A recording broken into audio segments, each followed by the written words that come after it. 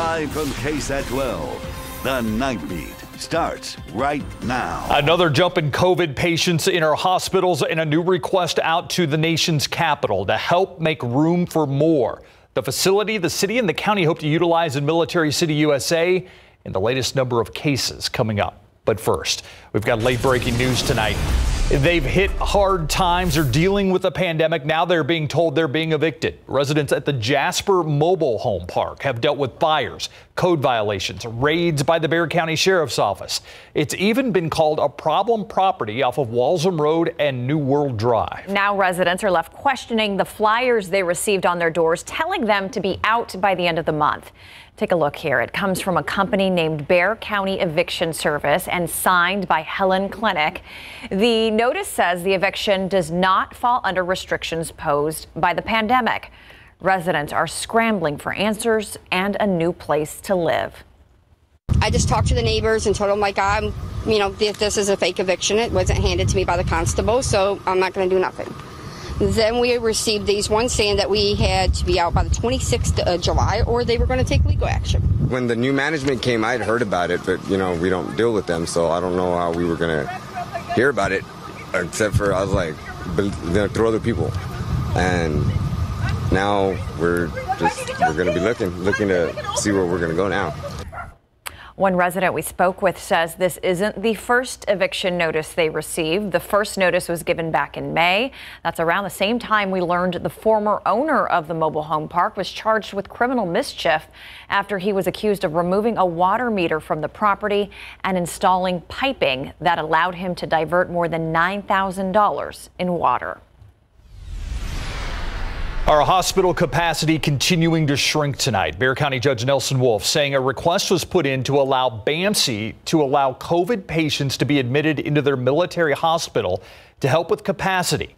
But they're waiting for clearance from Washington, D.C. Judge Wolf also saying about 25% of people in the hospitals are from outside of Bexar County.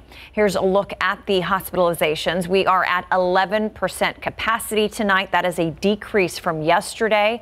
Tonight, 1,235 people are in the hospital, 389 are in the intensive care unit, and 221 are on ventilators. Bexar County saw nearly 800 new cases for a new total of 15,880 today. The number of recoveries has increased to just more than 6,000, but there are still 9,600 people fighting the illness. And the number of deaths also increasing by 5 tonight for a total of 137. One San Antonio family dealing with the loss of a loved one due to COVID-19 and another family member on a ventilator battling the virus. Now faced with a funeral and the costs that come with it, the family is hoping a county program may be able to help with the unexpected burial. The night team's Tiffany Huertas reports. They were weak. They had a hard time breathing. 75-year-old Mary Jane Rodriguez died of COVID-19 on July 2nd. Her brother, 73-year-old Roy Licerio, is now fighting for his life. We will have to just pray for him because his oxygen level was going up and down, up and down. Mary Jane and Roy lived together. They were very loving. Their family doesn't know where they contracted COVID-19. I couldn't say goodbye, Mom, or nothing. I couldn't say nothing. I couldn't do nothing. Please wear your mask. Please wash your hands. Please stay away from people. The family is now seeking help from the county to pay for Mary Jane's burial. They take care of the funeral. They take everything. Bexar County's pauper burial program provides services for families who need help. Mary Jane's family says these programs are crucial during these difficult times. This is very good because we never know when it can hit us. Tiffany Huertas, KSAT 12 News. You feel for that family tonight. We have a place for additional information on Bexar County's Paupers Burial Program. Just click on this story on our homepage at KSAT.com. And when it comes to younger patients, there's a lot of fact and fiction out there. Dr. Ken Davis of Christus Santa Rosa says this disease is not a walk in the park for the young, like many have assumed. He says while younger patients do have a stronger immune system, they could lose their kidneys in the process of fighting off the illness and need long-term dialysis.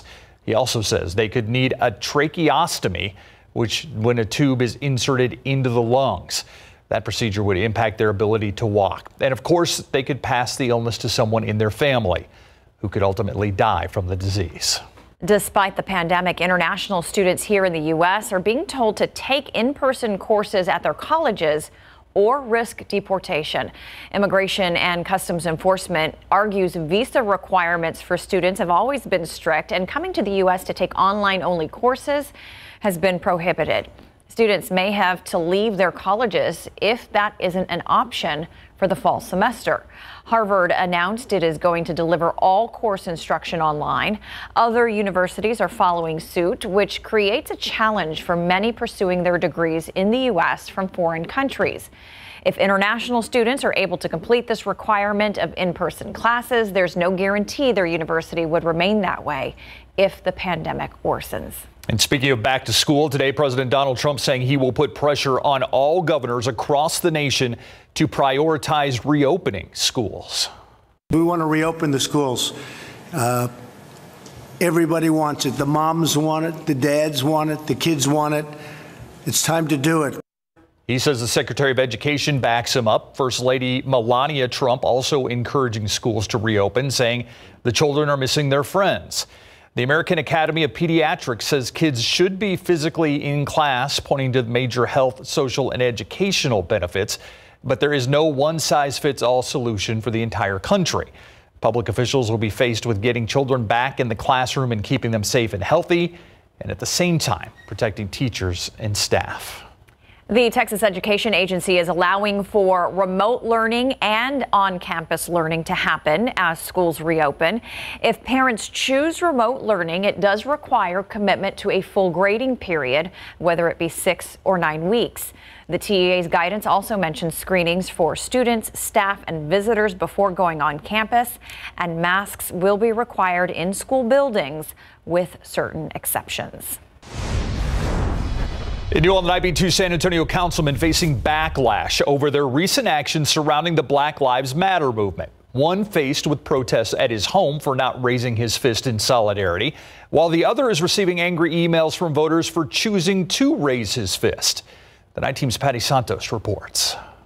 I am calling on you to raise a fist. The decision by District 9 Council member John Courage to raise his fist during the June 25th City Council meeting, he says, sparked angry emails and calls from voters in his district. I just wanted to set the record straight. In a letter on his Facebook page today, he clarified his decision for supporting the Black Lives Matter movement. There's no manifesto, there's no crowd or group that I'm going to allow to, ramrod our city government.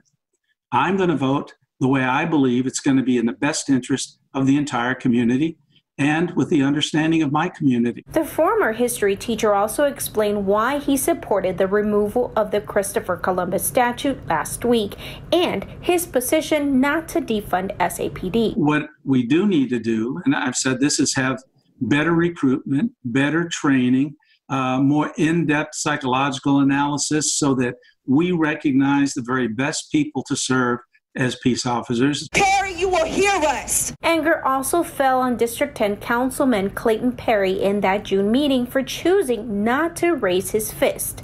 The Black Lives Matter group threatened to protest at his doorstep, and it eventually happened. And until your neighbors start telling you, Perry, what are these angry black and brown people doing at our neighborhood community meetings, and they are going to be asking you to step down. In a statement, Perry apologized to his neighbors who felt uncomfortable with the protest. He added that to make change, quote, "It is critical that we respect each other's differences and realize that while sometimes we will not agree, we are still trying to move the needle in the right direction." Courage urging people to take their anger to the polls, saying a vote or recall process has more power than angry, loud voices. He says it also gives the majority a chance to weigh in. Patty Santos, KSAT 12 News. He's a man wanted on multiple felony warrants and is possibly armed and dangerous. This is 69-year-old Carlos Robinson. He's accused of stabbing his wife and stepson. Police say the attack happened at their home on Ferris Avenue this morning. Both his wife and stepson taken to the hospital. If you know where he is, call 911. A 39-year-old man is facing a murder charge after a deadly shooting last night east of downtown. It's a story we first brought you as breaking news last night here on the Night Beat. Alejandro Vargas is accused of shooting 35-year-old Andres Vega around 9 o'clock last night during a custody exchange. Police say Vega was with his wife when they went to pick up her child from Vargas, who is the child's father. Shots were fired on Rogers Avenue, not far from North New Braunfels. Is still ahead on the Night Beat. A San Antonio family left to figure out life without their mother after she dies from COVID-19. Their warning, they hope you heed, coming up. And emergency room Dr. Robert Frolickstein joining us as hospitals continue to fill up with patients. Our live KSAT Q&A is coming up. And numerous statues now being removed, but there's a new call for action as a man says he was nearly lynched. The latest next on the Night Beat.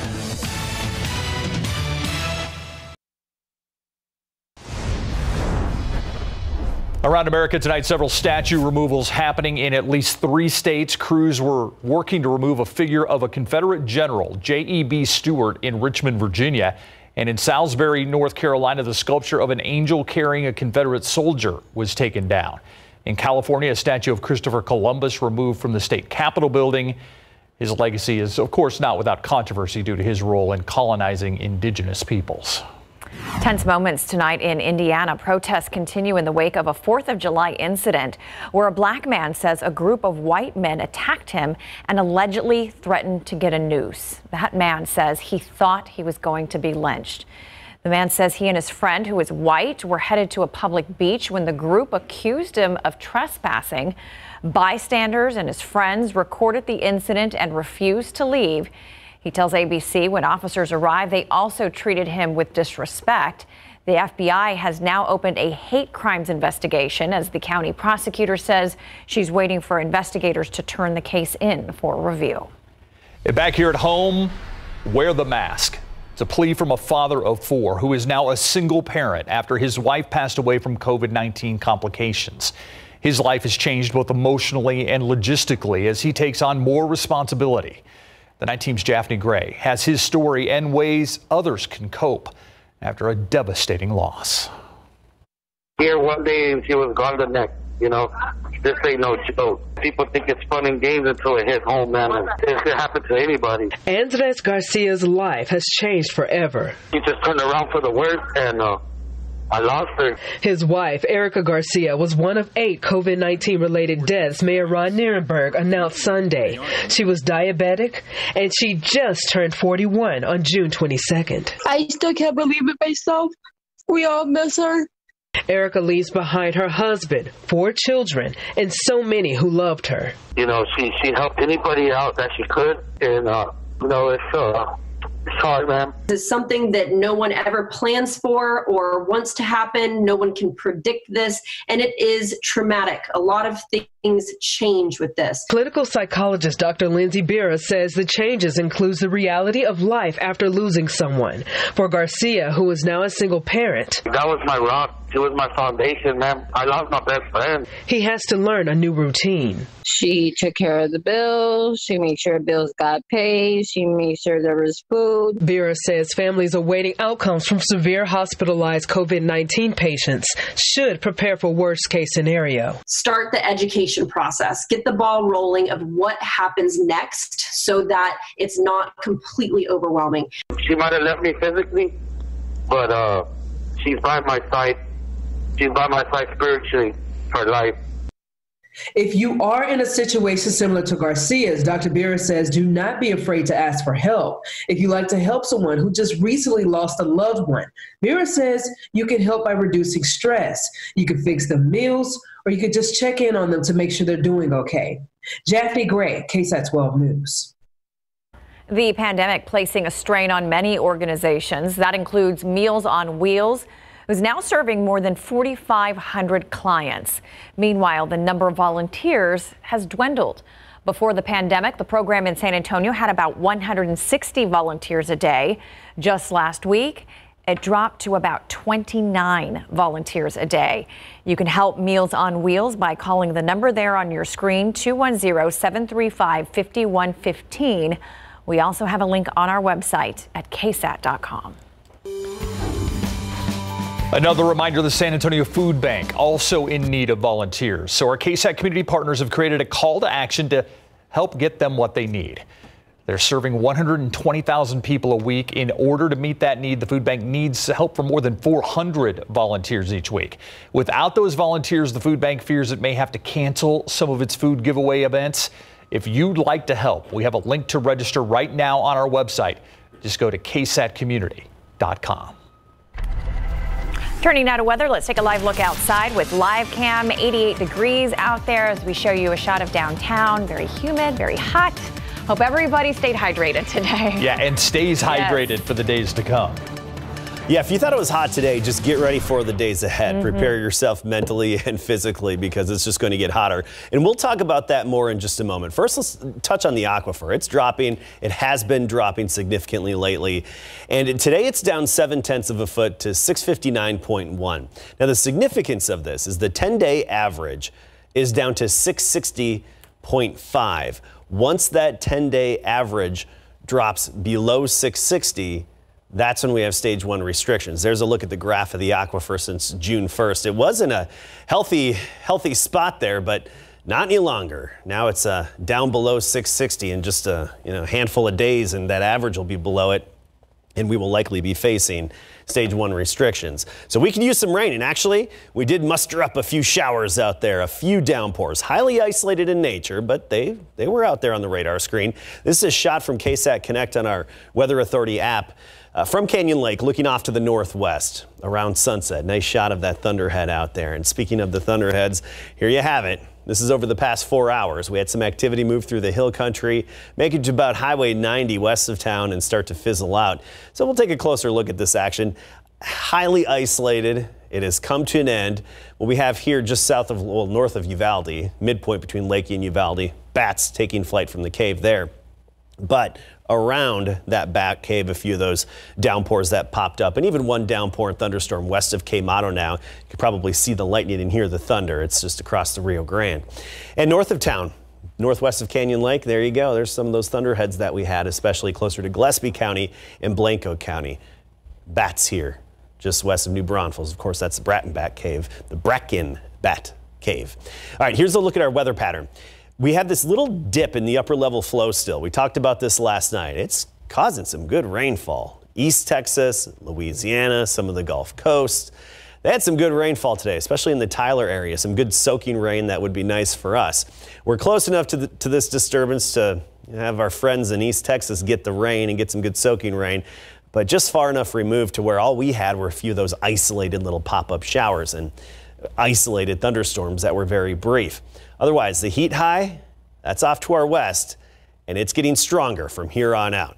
Okay, this is going to be the primary driving force in our weather in the days ahead. So, of course, that eliminates our rain chances. They're gone. If we're lucky, we'd see a 10% chance tomorrow. Otherwise, not even a hope for rain or even much in terms of cloud cover, but temperatures are going to spike as well. Speaking of temperatures, today we started at 80, then we made it up to 99 for the high. Notice that thunderhead we captured on the time lapse there. Looked good, huh? The average high is 94, and the record today was 104. And I think we're going to be at that 104 level as we get into the weekend, and if not, then early next week. So highs today, mostly in the upper 90s. We did break 100 degrees west and south of town. Currently in Fredericksburg, 74, Junction at 77. We had some showers in those areas that dropped their temperatures, but otherwise 88 New Braunfels and San Antonio and Cotulla now at 90. So here's what happens. Tomorrow, right near 100. I think we'll definitely hit the century mark on Thursday. Then we get above it, and as that heat high strengthens and really takes command of our weather, we're looking at 104, 105 by about Sunday, Monday time frame.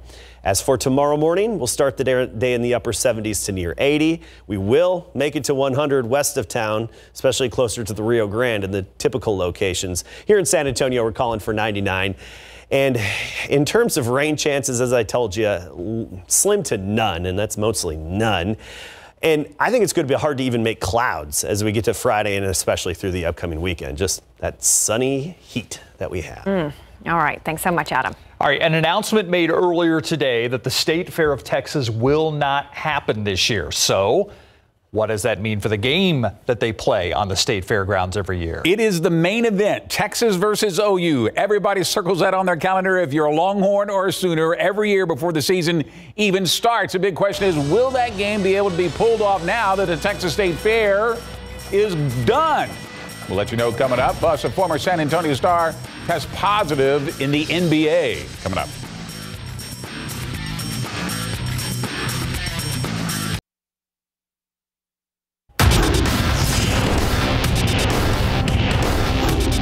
It feels good to see the teammates from a distance, but still see them and see everybody working and kind of get back to normal and try to. Rudy Gay ready for the NBA restart as best he can in big board sports, but first. Texas Longhorns have every intention of playing their Red River Showdown in the Cotton Bowl in Dallas this season against their arch rivals, the Oklahoma Sooners, despite the fact the State Fair has been canceled. That's according to UT Vice President Athletics Director Chris Del Conte. Officials with the fair canceled the massive event for only the 8th time in its 184-year history today and the first time since World War II due to concerns over the coronavirus. State Fair normally runs for 2 weeks beginning in September, continuing in October, and it always includes a Red River rivalry between Texas and OU. Despite the cancellation, Del Conte says the Longhorns are continuing to prepare for their game in the Cotton Bowl scheduled for October the 10th this year. Here's what Del Conte had to say in his statement in part. Though we certainly respect and understand the decision of the folks in Dallas on their cancellation of this year's State Fair of Texas, we fully anticipate that our annual Red River Showdown with Oklahoma will be played in the Cotton Bowl, and we are continuing to prepare for that. We will continue to monitor the situation closely, work through possible contingencies, and make the best possible decision we can with the health, safety, and well-being of everybody involved as our number one priority. The Spurs only have one more day at home before departing for the NBA bubble in Orlando on Thursday, getting ready to help restart the NBA's 2019-2020 season. Rudy Gay used the NBA hiatus for a little self-improvement, which included reading the book called Atomic Habits, written by James Clear, that, according to Rudy, tells you how to redesign your thinking and train your mind and how to create good habits. Rudy was asked if he can use what he got out of that book to help him in his efforts to reboot NBA basketball. This is a time I'm going to be away from my family, I'll be away from everybody, be away from, normal life. And, what is normal life right now? But, just redesign my mind, how to think and how to prepare myself for what's to come. So, yeah, it's been very helpful. I'm assuming it's going to be safe. I'm pretty optimistic thinking it's going to be safe. Hopefully everybody goes in there, takes the proper precautions, and be able to finish the season. All right, today is the day the first 6 teams of the 22 set to help restart the NBA season began arriving in Orlando, Florida at the environment bubble created by the league at the Wide World of Sports complex. The Orlando Magic tweeting out this picture today as they really didn't have far to go, taking the bus to Disney World in their own home city, just right down the street. The Magic are part of the first wave of teams reporting today, including Brooklyn, Denver, Phoenix, Utah, and Washington. Another 8 teams will arrive tomorrow, with the Spurs and the final 8 teams set to report on Thursday. The Washington Wizards' Bradley Beal is also out on the NBA restart, but not because of the coronavirus, because of right rotator cuff injury. The Wizards tell us he has been experiencing shoulder discomfort since early in the season and only got worse during the NBA hiatus. It started in March due to the COVID-19 pandemic. Former Warren High School star Taurean Prince has become the latest NBA player to test positive for the coronavirus and will not be going to Florida, according to ESPN. He's the latest Brooklyn Net to come down with the coronavirus, including teammate Spencer Dinwiddie, who announced he has tested positive for the COVID-19 for the second time, and DeAndre Jordan. Both are not going to Orlando for the NBA restart as well. Breaking down the biggest contract in the history of sports next.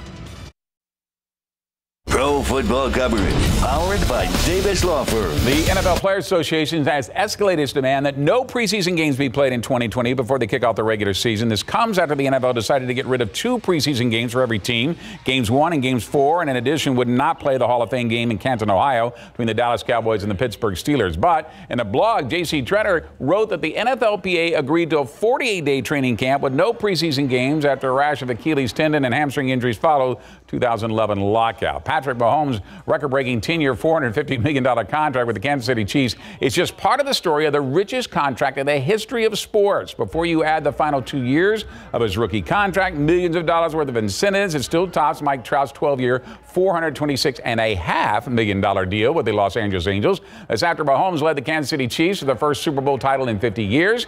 Now the deal could be worth up to $503 million. Here's how it breaks down. Of course, the 10-year, $450 million extension starts in 2022 2022, $140 million that guaranteed due to injury, $2,704,905 in 2020 season, plus a $10 million signing bonus now in 2020, $25 million in incentives, and the entire package is worth $502,631,905. and 32 cents. I threw that in. By comparison, Patrick Mahomes' $503 million deal after winning Super Bowl MVP and the NFL's MVP award, Hall of Famer Gil Brandt tweeted this out today. Coming off his first Super Bowl win and game MVP, Roger Staubach negotiated his own contract back in 1972. We agreed on a 3-year deal worth $75,000 a year. Wow. How things have changed. A little difference in pay scales. Yeah, you think? Thank you, Greg. Thanks, Greg. Up next, our live KSAT Q&A with emergency room doctor Robert Frolickstein coming up.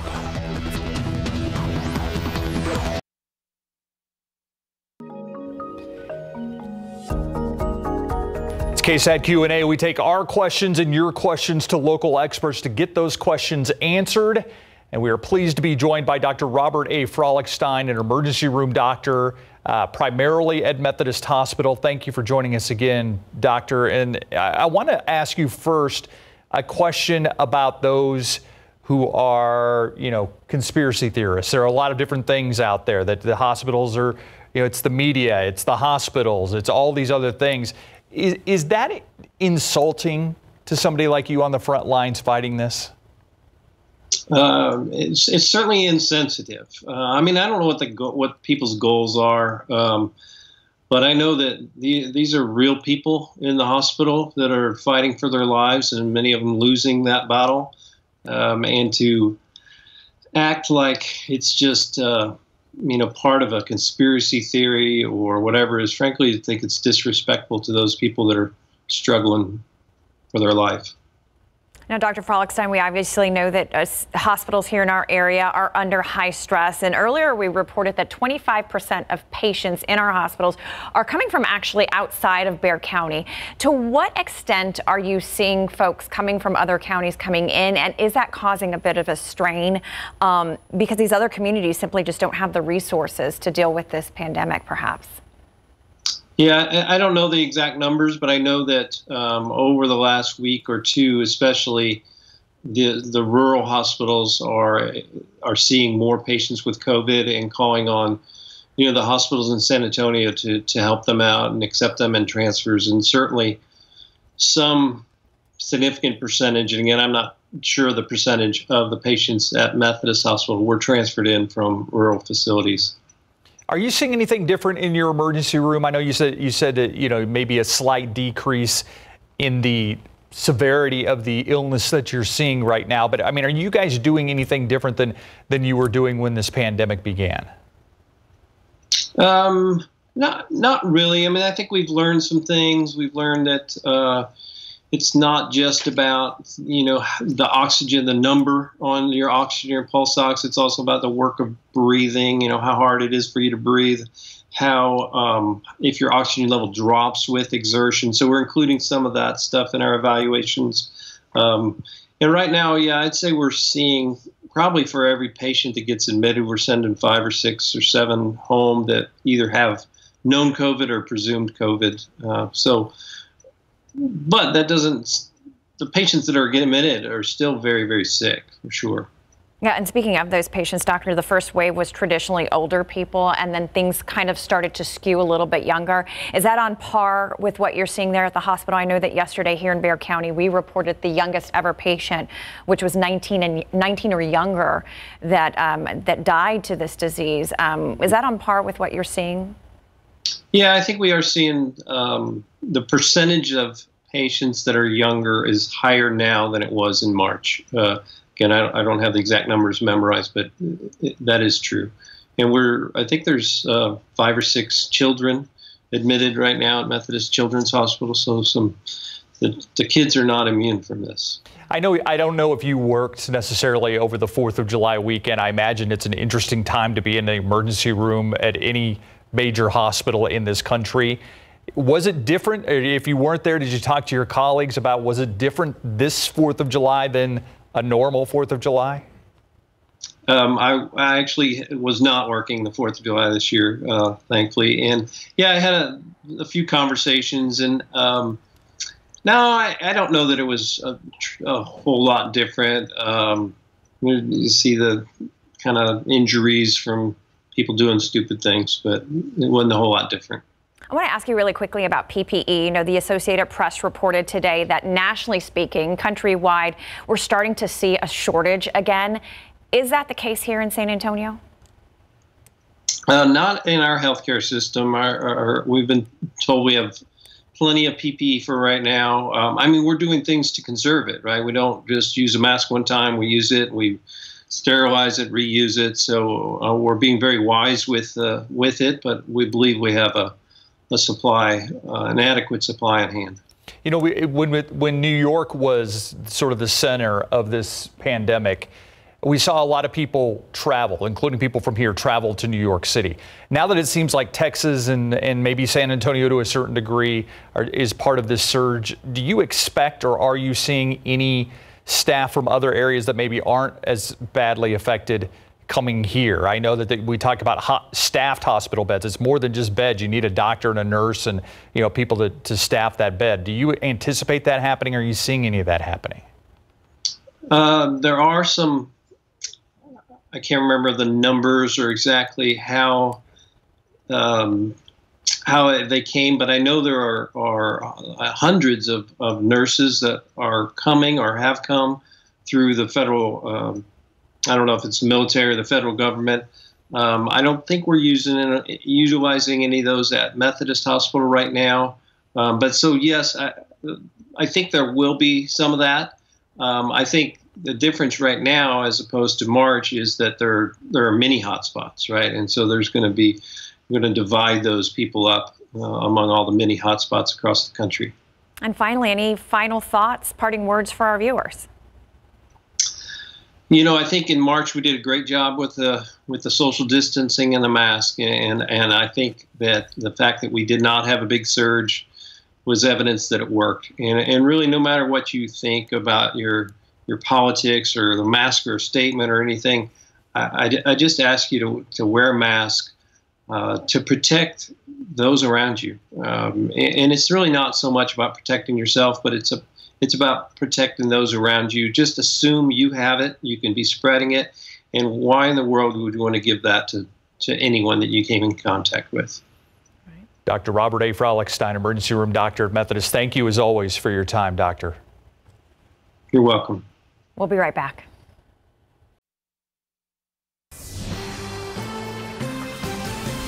Today, the first time Texas surpassed 10,000 new coronavirus cases in a single day. And by the middle of this month, the Centers for Disease Control and Prevention predict nearly 2,000 people will be hospitalized with COVID-19 per day. As we face a shrinking hospital capacity, facilities in the Rio Grande Valley already at capacity with a massive influx of COVID-19 patients right now. One of the hospitals in the area, the South Texas Health System in Weslaco, set up a medical services tent in their parking lot so they could take in more people. The 25-foot tent is air conditioned, will allow them to treat an additional 20 patients. When it comes to COVID-19 and the nation, a new model from the University of Washington projects the death toll could rise above 200,000 by November. As ABC's Romina Puga reports, several states seeing a rise in hospitalizations. In just the first week of July, the U.S. has had more than 300,000 new coronavirus cases. In Arizona, testing sites are packed and labs are backed up. Robert Rosetko got tested at an urgent care in Tucson after showing symptoms. He isolated himself from his family and waited 27 days to hear his negative result. That specimen was sitting in a lab in Phoenix, apparently, for maybe, 3 weeks? So is the test result even valid? In Texas, the U.S. military is sending nurses and respiratory specialists to hotspot San Antonio. We are days away from overrunning our hospitals. In Florida, where cases are ballooning, the Commissioner of Education is ordering schools to open next month for at least 5 days a week. The president pushing for the same nationwide. We're very much going to put pressure on governors and everybody else to open the schools. This as the World Health Organization acknowledged emerging evidence around airborne transmission of COVID-19. particularly in close settings with poor ventilation. 239 scientists from 32 countries put pressure on the organization to change its current guidance that viral particles are only in the air for minutes. These scientists now say they may stay in the air much longer and are as tiny as aerosolized particles. It's a problem in indoor environments, so in buildings and rooms where the ventilation is poor and virus can build up, especially if there's lots of people in the room. New cases tied to restaurants and bars have pushed several cities and states to roll back openings of indoor businesses. And as President Trump promised, the U.S. will formally withdraw from the World Health Organization next July. Joe Biden then tweeted he will rejoin the organization on his first day as president if elected. In Colorado, Romina Puga, ABC News. And Mexico has nearly tripled its number of COVID-19 cases and deaths since entering its new normal phase of reopening just last month. It meant reopening certain sectors of the economy under what they deemed the new normal. Meanwhile, the government had reported more than 93,000 cases and more than 10,000 deaths up until the beginning of June. Just yesterday, Mexico reported there have been more than 261,000 cases of coronavirus and more than 31,000 virus-related deaths, according to the country's health ministry. And Mexico's President Andrés Manuel López Obrador says he tested negative for COVID-19. He shared his results as he began his trip to Washington, D.C. today. He's set to meet with President Donald Trump to discuss the start of the new free trade agreement with the U.S. and Canada. López Obrador is set to return from his trip on Thursday. Research is showing there could be many factors that contribute to who gets COVID-19 and whose illness is more severe. One of those may be your blood type. That claim is circulating online and is being addressed on scientific and even government websites. So is it true? Courtney Friedman runs it through our KSAT Trust Index. A new study shows blood type could play a key role in determining who contracts COVID-19 and how severe the illness becomes. There was a recent article that came out in the New England Journal of Medicine a couple of weeks ago. Dr. Praveen Amalakuwan is the chief of medicine at Methodist Hospital Texan. He says the study looked at about 1,600 patients in Italy and Spain, some sick in the hospital and some healthy. And they found there was some association and a statistically associated increased risk of respiratory failure if you had a type A blood type. Interestingly, they also found that if you were type O blood, you are less susceptible to contracting COVID-19. Those results coincide with other studies done both recently in Wuhan, China, where the outbreak started, and also a decade ago during the SARS outbreak. Though results are intriguing, there need to be studies on much larger populations, separated into more groups. People who are on lower levels of oxygen, maybe 1 or 2 liters, people on a little bit more oxygen, and then those people on ventilators, and then people on obviously people who unfortunately passed away. There's still work to do, which is why we're labeling this Be Careful on our KSAT Trust Index. By no means, if you have a certain blood type, don't feel that you're protected. He says everyone still needs to wash their hands, wear a mask, and social distance. Courtney Friedman, KSAT 12 News. Take a live look outside with live cam tonight and another warm one, but just wait. Okay, here's another question I have, Adam. Yeah. Did we miss our last really good chance of rain for a while? Yes, I think we did. And it wasn't even a really good chance, but it was something. And some folks got in on the rain, especially in north and west of San Antonio, a few isolated showers. I want to talk a little bit about the dust. I noticed at sunset this evening, you could tell there was some dust in the air, and there is. There's a light amount of the Saharan air layer that is currently draped across South Texas and really a good portion of the state. But let's go through the forecast here for the African dust. And it's going to continue to disperse and give us more of a crisp blue sky with just our typical summertime haze over the coming days and into the upcoming weekend. So good news there on that front, that if you're sensitive to that African dust, there's nothing to worry about from here on out. And we mentioned those rain chances and those showers. Well, we had a few of them isolated in nature.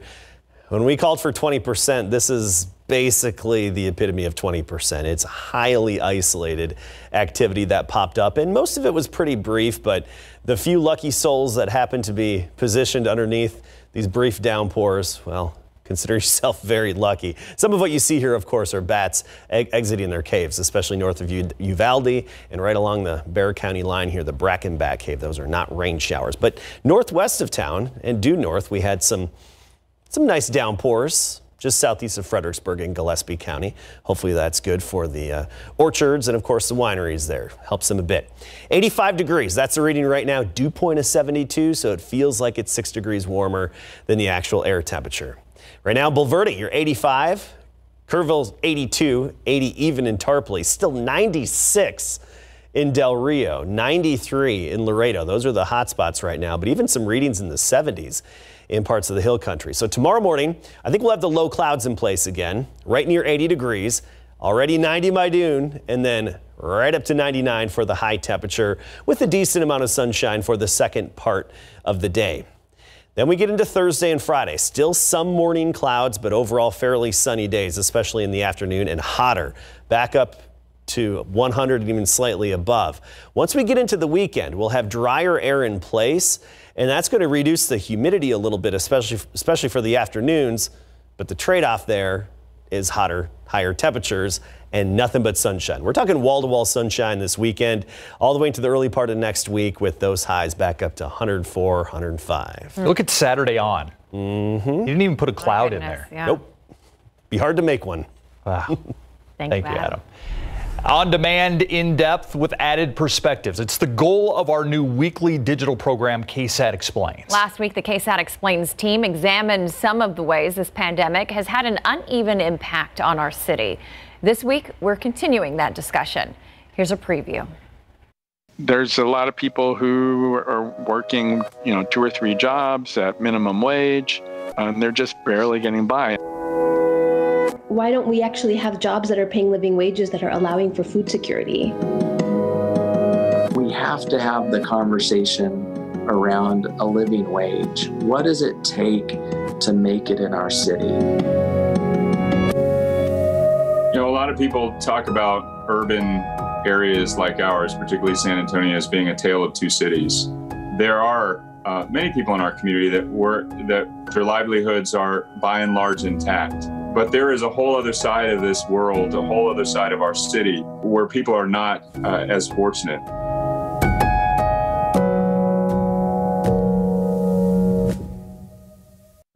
Now you can catch part 2 of KSAT Explains the uneven impact of COVID-19 on Thursday.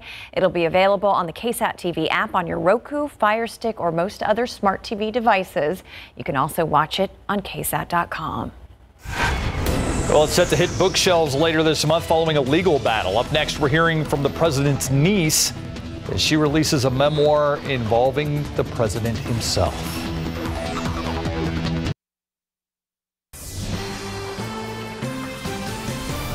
A relative to the president saying no one knows how he came to be who he is better than his own family. We're hearing for the first time some explosive claims about President Donald Trump in a memoir by his niece, Mary. ABC's Alex Perche has details from Washington. Embarrassing personal details about President Trump penned by a member of his own family. ABC News has obtained a much-anticipated memoir written by Mary Trump, the daughter of the president's deceased older brother, Fred Trump Jr.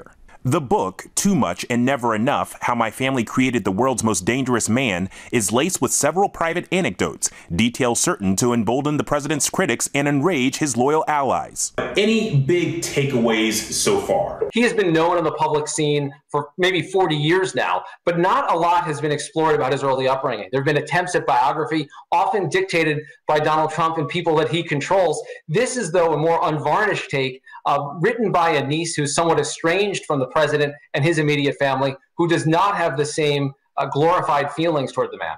Mary Trump, a psychologist who's been estranged from her Uncle Donald off and on, both before and after he became president, is clearly tying this book to the current political climate. With less than 4 months until the 2020 elections, she warns voters if he's afforded a second term, it will be the end of the American democracy. Ms. Trump claims the president's reluctance to apologize was something he learned at an early age. The president's niece also alleges he and his siblings were behind a scheme that left her and her brother with a smaller inheritance when her grandfather, Fred Trump Sr., died. President Trump has previously said Mary Trump was not allowed to write a book because of a non-disclosure agreement that relates to her settlement with the family estate. But after weeks of legal jockeying, publisher Simon & Schuster announced it would release the book on July 14th, 2 weeks earlier than planned, due to high demand and extraordinary interest. It's ridiculous, absurd allegations that have absolute no bearing in truth. Have yet to see the book, but it is a book of falsehoods. And while this book is scheduled for release next week, a hearing for the restraining order on Mary Trump is set for this Friday. Alex Brachet, ABC News, Washington. The pandemic serving as inspiration for this colorful work of art. How a high school senior made this dress happen. Coming up next. Well, check this out. A COVID-themed prom dress. While her own prom was canceled, 18-year-old Peyton Manker used that as inspiration after entering a scholarship contest by Duck brand duct tape. 4 months and 41 rolls of duct tape later, she came up with this. She even made accessories like an anklet saying "This too shall pass" and a flatten the curve face mask. Wow. The duct tape maker is awarding $20,000 in cash scholarships to winners later this month. Amazing. I can't imagine a better dress than that. Yeah. No, it's great. And it's duct tape. That's the other part. I've always said the two best tools in a toolbox, duct tape and a headlamp. There you go. Yeah. You can do anything. She had a lot of stick-to-itiveness. Yeah, you know it. GMSA at 4:30. Waiting for it. Good night.